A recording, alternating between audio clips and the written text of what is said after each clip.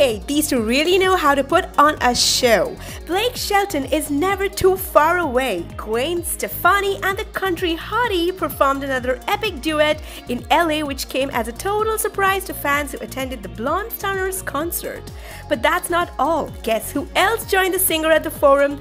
Tambourine rapper Eve. The iconic girl duo performed a remake of the 2009 hit Let Me Blow Your Mind, which sent the crowd into a complete frenzy. One fan even got Gwen's signature from that night tattooed on her. So what are you waiting for? Click on the link in the description below to watch the video, hit the thumbs up for Gwen Stefani and Blake Shelton, and don't forget to subscribe to Hollywood Backstage, your ultimate hangout for all the celebrity gossip.